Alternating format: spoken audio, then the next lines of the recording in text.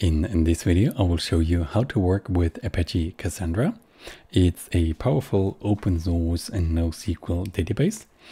On my local environment, I'm running it as a Docker container with the official Docker image from Cassandra. And if we want to do the same to be able to follow along this example, you can go to the URL that I'm showing here, which is cassandra.apache.org/_quickstart.html. I want to show you an example where we connect to Cassandra database, read some data, write some data, and disconnect again. So pretty simple example, but it covers the most important things from Cassandra. So let's now head over to Talend and to the console. Okay, here I've got in the Cassandra job. I will open it and to show you the corresponding configuration here. Like I said, we connect and we disconnect. We read some data from a shopping cart, a column family from a shopping cart table, and also we will write some data to this table. All right, so let me close this again, because now first of all we'll go back to my Docker terminal for my Docker instance that I have here. And what I want to do is I want to show you the contents of this directory. And also here I got a little Cassandra QL script available, and this script contains some information to load to create a key space called store in this Cassandra instance, and then a table called shopping cart, and insert 2 rows into this table. So what I'm going to do, I'm using cqlsh, the command line of Cassandra, with the -f parameter providing the file name to load these data into this Cassandra instance running in this Docker image. And now I can just execute cqlsh to connect to the command line of Cassandra itself. And I can now say describe key stores. No, not describe key stores. Describe key spaces, sorry, I always get it wrong. And there we can see we have the store key space. Okay, so I can now say, okay, describe a store. And we can see in the structure of what we actually just created by executing this script. And now we could actually also look at the data that is in this shopping cart table by doing this query, and we will get something like this output on the console. And this is what we are going to use in our example in Talend now. So we are going to create the Cassandra connection in Talend. We're retrieving this shopping cart table schema, and we are going to read this data from this table. All right, so let's head over to Talend Open Studio. Create a new Cassandra connection. Can be done here in metadata and NoSQL connections. Right click and select create connection and give it a name. For example, simply Cassandra, and click next. Here we have to select Cassandra 3.0. In my case, it's indeed localhost and this port, and the key space is called store. Once I have this information, I can check it.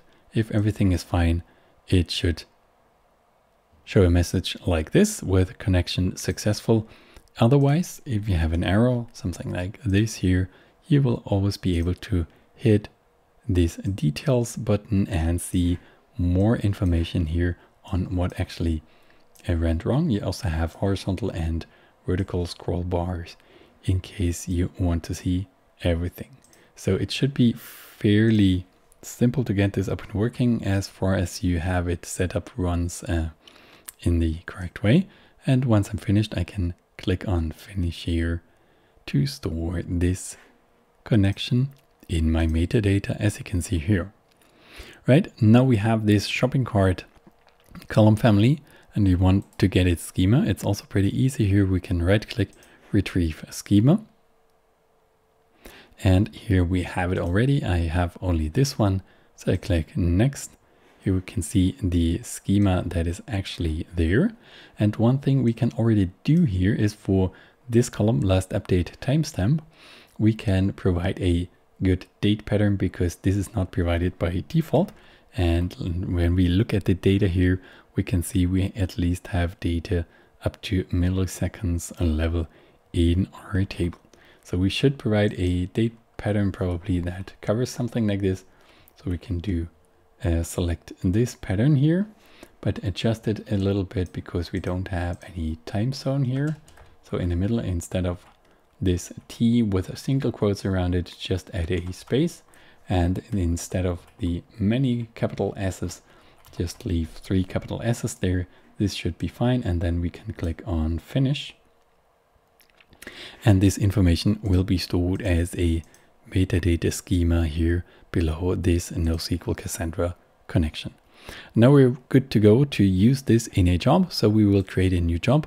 Here I right click on this section for Big Data and Cloud folder, create a job, call that job Cassandra as well. Right, what a surprise. And then we are going to add the components first. First of all, pre-job, then a post-job component. Then we're going to output the data to the console. So we need a log row component and then all the necessary Cassandra components. First is Cassandra connection, which I'm going to place here at the top. Then we're going to use Cassandra input, which I'm going to place here at the left. And then we have Cassandra close, which I'm going to place here at the bottom. All right, these are all the components we're going to use for the moment. Now we're going to connect them. I select T pre-job component, right click on it, trigger on component OK to T Cassandra connection. The same here for Cassandra input, right click row and main to T log row. And on post job, right click trigger on component OK to Cassandra close. All right, we can save this job just while we are developing it. Now here we can see on the Cassandra connection component, we have built-in property and we're missing at least the server name, but we defined this connection already. So we can go here down to the place in the repository in metadata NoSQL connections where we have this connection and just drag and drop this onto this Cassandra connection component, and it will switch property to repository and have the respective information here available. And for as far as the Cassandra close component, we don't have to do anything else because we only have this Cassandra connection once in our job. So this part is fine. One more thing I have to do here now is I have to configure this Cassandra input component. First of all, here we can now use the existing connection, of course, but we also need a schema and key space and column family information. So for this, we already defined we already obtained this schema here from Cassandra metadata itself. So we can drag and drop this onto this shopping cart entry onto Cassandra input component, and we can propagate the changes because it now has a schema, and it will now fill key store, column family, and here it will say repository, and you can see it's now saying NoSQL Cassandra shopping cart. We can also have a look at the schema, just selecting view schema here and hitting OK, and we can see it has this schema information, which is absolutely fine, as you can see here. All right, so what else to do? One last thing is we have to adjust the query here because select ID name from employee would not work. We will at least have to do as the very simplest thing here, store dot shopping underscore cart. Okay, and then we can basically go ahead and run our job. And here we see the 2 lines on our console, which come from the Cassandra input. Maybe I switch that to table. And you may have seen these red lines and you may have gotten nervous, but don't worry. It's just a warning that in the future, something in this component or in the used components will maybe not work anymore. All right, but this is an easy way to get data from Cassandra, as you can see here, for these 3 columns, right? We could also obviously go ahead and filter and something like this, but it does not make much sense if we not have much data in our table. So what we can do, we can add a bit more data to our table. let's drag and drop this shopping cart schema again into our job, create a T Cassandra output from it. Okay, so I move that over to the right a little bit. I add a tmap component, and I add a row generator component as well. And in this row generator component, I also want to use the same schema here. So I drag and drop that on row generator. And the nice thing here is also there for the schema it works. I connect the row generator to tmap and tmap to shopping cart output to Cassandra output, right? And I can call that Cassandra. And here I can say yes to get the target components schema. Then in tmap, we basically just do an auto map, because on the left and on the right, we have also the same data types. So basically we could also leave out this tmap component, but just in case, it's maybe better to have that here, at least for the moment. Then for last thing, the row generator, we double click and we have to select some functions to fill these 3 columns with values, right? This here is a user ID. It's kind of a name or something like this. So we can select Talend data generator get first name as a function here. Then for the item count, we can get a random number by using numeric dot random. Let's say we have between 1 and 1000. So we adjust the min and max value, and the last update timestamp, we can get the Talend date, get current date to our help. And I don't know, we don't probably need many rows, so we will go with 20 and hit OK. And we could now run this job. Okay, select this other subjob and deactivate it for the moment. Okay, and then we go ahead, go to the run tab, hit run again, and we will see the result of this. Okay, we should now have the job has finished and more information in our table. We can verify this here. All right, and we could now filter on something like this here.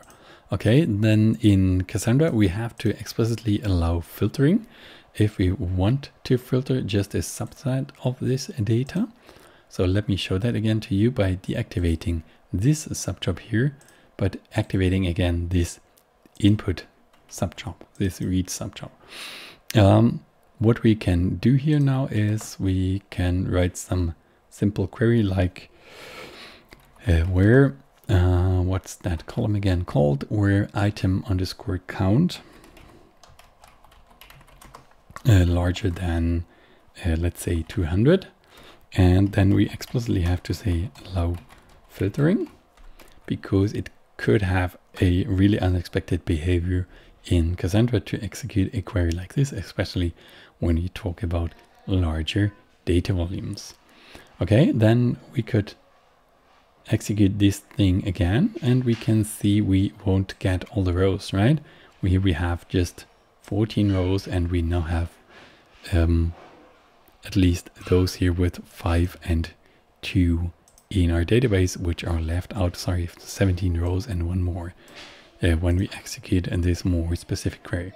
And one last thing I wanted to point out here is when I don't want to have all fields, obviously I can, like in databases or in other occasions, specify the fields explicitly. For example, I just want user ID and item count, right? I'm maybe not interested in the update date, so I can do something like this. But then I also have to either switch the schema to built-in, or at least here in the schema say that this column, sorry, that this column, what was I now? This column is not in my query anymore, and then say OK and propagate the changes. Right, we will now see when I execute this again, it works, and we just get the smaller output with 1 column less in this case. All right, and that's pretty much it on how to work with Cassandra in Talend, the most important things around that. If you have any questions, feel obviously free to send them to me. Also look in the Q&A, and now get your hands dirty. See you in the next video.